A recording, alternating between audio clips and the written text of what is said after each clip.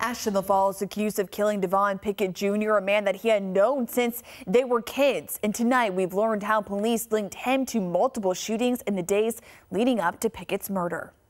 You see me?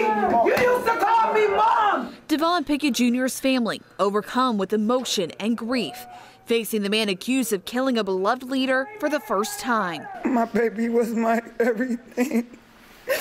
That was my firstborn child, my only son. They say Ashton Leffall was a childhood friend. He stole my baby. He took him. I used to have that boy at my house. I fed him. He called me Mom.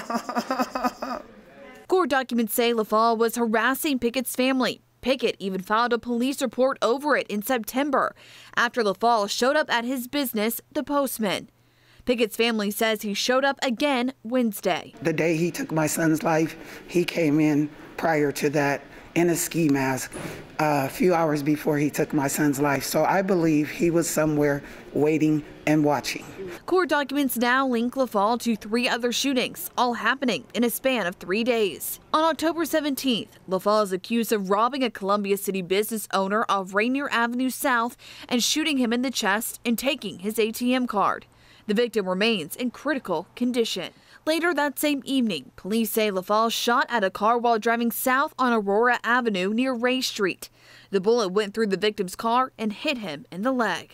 The next day, court documents say Leffall shot at another driver on Rainier Avenue South. The bullet went through the driver's window with her 3 kids in the car. Then on October 19th, the same day Pickett was killed, one of Leffall's family members called police to report he was suffering from a psychotic episode and may be traveling around Seattle shooting people. After that call, police went through its records and found a crash involving Leffall from September.